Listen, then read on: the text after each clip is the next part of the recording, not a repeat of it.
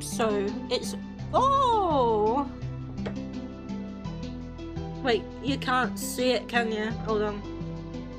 You can just see his grumpy little face. He's got long hair. He's got nice long hair. Oh, I bet he gets so many dingleberries. You know what, the other day, Ellie had another dingleberry. Basically, if your cat has long hair, then what you need to do is you need to trim the hairs around their bum. It's not a pleasant job. Not a pleasant job. But... because she's got, like, kind of long hair.